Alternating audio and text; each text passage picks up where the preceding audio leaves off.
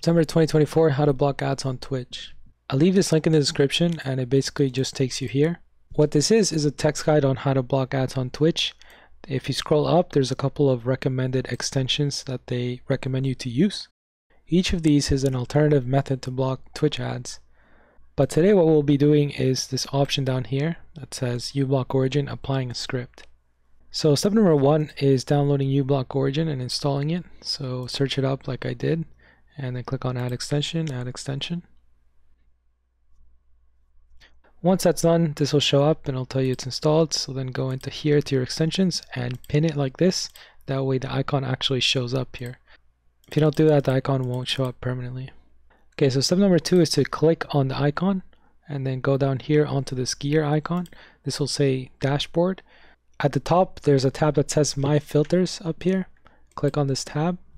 Then we'll go back to the guide, and right here it says under My Filters tab, add this piece of text. So we're going to take this, copy, and then we're going to paste this text right here. Make sure to click on Apply Changes to save your changes. Now the last step is to go over here to the Settings tab and scroll all the way down. Then mark this checkbox that says I am an advanced user, and then click on this icon that shows up. Now you're going to scroll all the way down. There's a bunch of options here basically. And we're going to change this value here for the user's resource location option. So go back into the guide, and right here they'll give you a really long link on the third step. So take this long link that they give you here, copy it, and then go back into the advanced settings and then delete this value and then paste the one you just copied. So it'll be the really long link. Once again, make sure to click on Apply Changes at the top here, and then you're all set and done. They also recommend you to turn the extension on and off or to restart your browser.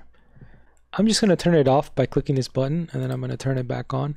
You'd be surprised at how many tech problems are solved by this. And now let's test it out. Okay, so right here at the top you'll see it says blocking ads, and the quality will be quite low. So the quality will go down to 480p, but you can hear the entire stream. There's an Enderman. He got mad. I think I looked at him. What? You can hear the entire stream as normal, and you can see the chat and the whole video and everything. You'll just have this thing, like I said, that says blocking ads. So let's wait for that to finish.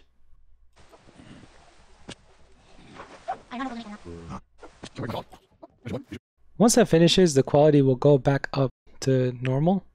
So yeah, you'll be able to watch through any ads, whether that's at the start of the stream or in the middle of the stream. Literally the only downside is that the quality will go down to 480p while the ad is playing.